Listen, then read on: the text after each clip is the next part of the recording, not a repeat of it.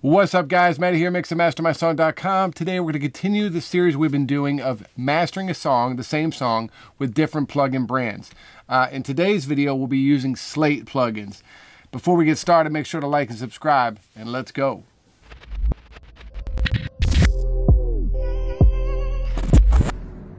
Alright guys, so if you've watched any of these series, you'll know that we were working on my buddy Meekins' song, Say Something. Before we get started, I'll play the song for a few seconds, and then I'll go over the process of what we're going to work on. Here we go. Elevators we go up. Some people rather have a million than a million friends. Some people rather have a Prius than me pushing the Benz. And me, I'd rather get blunted than get drinks with some friends. I spent some time in Hollywood, but I don't be in this mess. So there you go, you get a gist of it. We'll be listening to it more.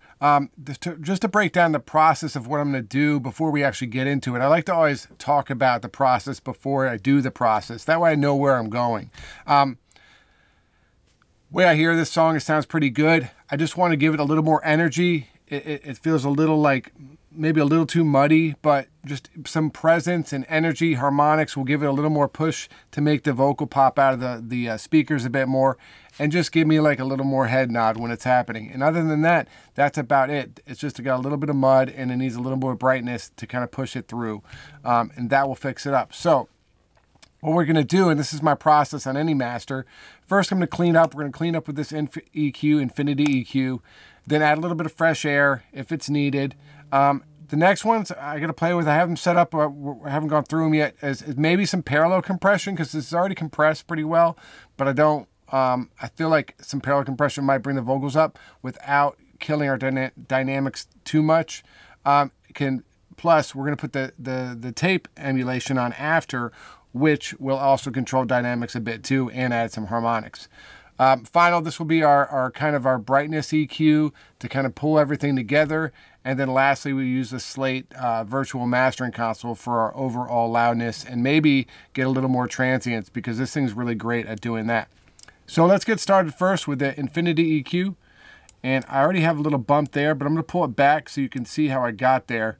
And what I like to do when I'm trying to make sure there's no kind of resonance or frequency sticking out is I'll sweep through with a tight cue and put the headphone thing on, and here where frequencies might be popping out a bit. So let's go through and do that now. Elevators we go up. Some people rather have a million than a million friends. Some people rather have a Prius than me pushing the Benz. And me, I'd rather get blunted than get drinks with some friends. I spent some time in Hollywood, but I don't be in this mess. How come a lot of dudes preach, but the roll's on lease? I'm in the cold to next week, speed towns on freeze. And when I wonder when it's worth it, try and remember then. So you might have heard it. It kind of goes, ooh. It's not an attractive sound. So we'll just bring that area down. I don't know where we're at. 300 hertz, 317 hertz. And notice I didn't look at frequencies. I just listened. I wasn't looking at the spectrum. I wasn't thinking about, oh, we're at 300 hertz. That's a good part to bring down. I was just listening for where that resonant might have been. So in all mastering, you don't want to do too much, because, you know, taking more than a dB down or a dB and a half is already a lot, kind of. Can kind of kill the master, the mix, the way it was sent over. So we don't want to do that. In this case, I was the mix engineer, and I don't want to step on my own feet. So let's just listen to this and bypass it and see what we got. See what it did. Elevators we go up. Some people rather have a million than a million friends. Some people rather have a Prius than me pushing the Benz. And me, I'd rather get blunted than get drinks with some friends. I spent some time in Hollywood, but I don't be in this mess. How come a lot of dudes preach, but the roll's on lease? I'm in the cold to next week, speed towns on freeze. And when I wonder when it's worth it, try and remember then I'm living with this purpose. Yeah, hey. I just do it for the art, I do it for the soul. I'm thinking about the future for us, hoping we can grow.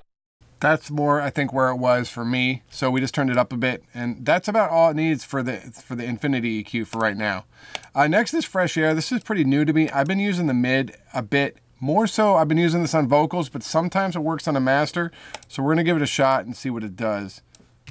Elevators we go up. Some people rather have a million than a million friends. Some people rather have a Prius than me pushing the Benz. And me, I'd rather get blunted than get drinks with some friends. I spent some time in Hollywood, but I don't be in this mess. How come a lot of dudes preach, but the roll's on lease? I'm in the cold to next week, speed towns on freeze. And when I wonder when it's worth it, try and remember that I'm living with this purpose. Yeah, hey. I just do it for the art, I do it for the soul. I'm thinking about the future for us, hoping we can grow. Say so, say so, say so.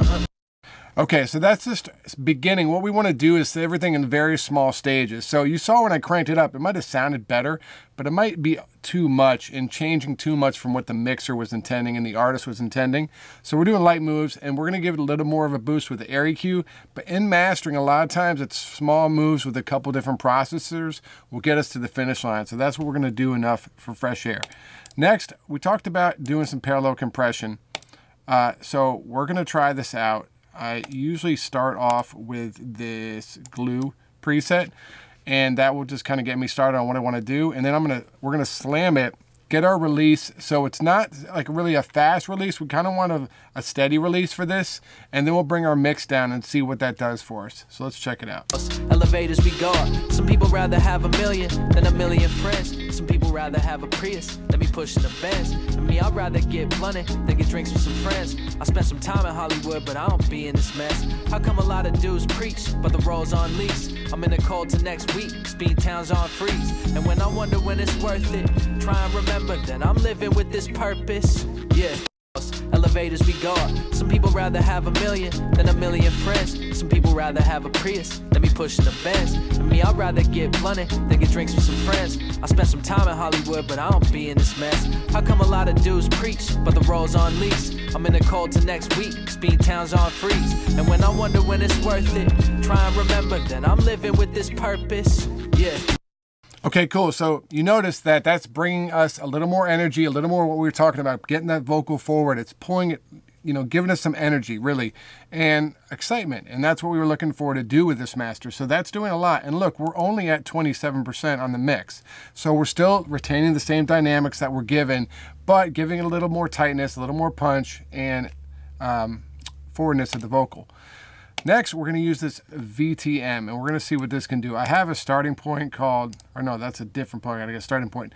I usually start with going to settings and turning this noise reduction all the way down. It's just something I like to do. I don't want any hiss or anything happening. And we use the 1/2 inch and switch back and forth between the 456 and the G9, depending on what it does for the sounds. 30 IPs or 15 IPs, that can change too for the master. I think we'll stay with 15. And then switch to 30 and just take a listen to what these two do. That's really the difference for me. So let's check it out. Elevators we go up. Some people rather have a million than a million friends. Some people rather have a Prius than me pushing the Benz. Me, I'd rather get blunted than get drinks with some friends. I spent some time in Hollywood, but I don't be in this mess. How come a lot of dudes preach, but the roll's on lease? I'm in the cold till next week, speed towns on freeze. And when I wonder when it's worth it, try and remember that I'm living with this purpose.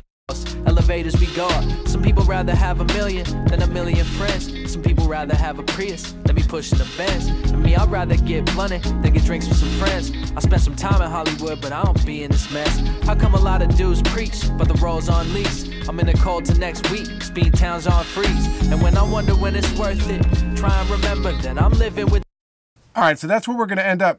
Sometimes you can lose a little clarity with 15 IPs versus 30 IPs. So we're going to stick with 30 on this instant. It can also give you more warmth, but that's really not what we're looking for this master. And part of me almost wants to just take this plugin off together, but I like the low end girth I'm getting from it, and I can bring that back in the air EQ. So we're going to leave that there, bring up the air EQ, and this is an amazing plugin, and I use presets on this that are given. I use this a lot for vocals, and I'll go to instrument and the vocal balance, and I use it for mastering a lot of times the correction or the balance, depending. And it kind of gives you a great starting point, and a lot of the frequencies that are already set up for it are really good for giving you what they want, and the names they have for them are good names. You can tweak it as you go, but a lot of times I use this for this presence here, and sometimes for the bass, and maybe a few of the clarity, but that's basically what I use it for, and it works. So if it's not broke, don't fix it, right? So let's bring this up and see what we can get out of it. Elevators we go up. Some people rather have a million than a million friends. Some people rather have a Prius than me pushing the Benz. Me, I'd rather get blunted than get drinks with some friends. I spent some time in Hollywood, but I don't be in this mess. How come a lot of dudes preach, but the roll's on lease? I'm in the cold till next week, speed towns on freeze. And when I wonder when it's worth it, try and remember. So this air EQ, once again, did exactly what we wanted. I wanted to get some of that presence out and bring back some of the presence we might have lost with the VTM, and it did all that. And look, we're talking not even a dB, and it makes a huge change. I mean, you could hear it when I bypassed it. So before we do the final step and get our loudness going, I'm going to bypass everything and turn it on and off so you guys can hear what we've done so far. Elevators we go up. Some people rather have a million than a million friends. Some people rather have a Prius than be pushing the Benz. And me, I'd rather get blunted than get drinks with some friends. I spent some time in Hollywood, but I don't be in this mess. How come a lot of dudes preach, but the roll's on lease? I'm in the cold till next week, speed towns on freeze. And when I wonder when it's worth it, try and remember that I'm living with this purpose. Yeah, ay. I just do it for the art, I do it for the soul. Think about the future for us. Okay, so I'll do that sometimes. Once I get kind of my EQs and what I'm using together, bypass everything, see what I'm doing right or wrong, what's fixing, what's helping the song. I felt like we were pushing that mid-range a little bit too much, and it was just kind of getting a little funky there. So we brought down that fresh air. So finally, let's bring out our Slate Digital virtual mastering console. So this is where I have my preset. I have this M8 start, and you notice, turn it on, and everything basically goes off. No compressor. I use this only for the FG level, and we can leave this on if we want for the meters. I usually use my clarity when I'm using meters, but this thing is really cool. You can see how it changed from the factory default here to M8 start here, and this stuff right here, these guys and these guys are where the money is in this plugin. Your gain will get you your level, but you can change this to shape how the harmonics affect the peaks on it.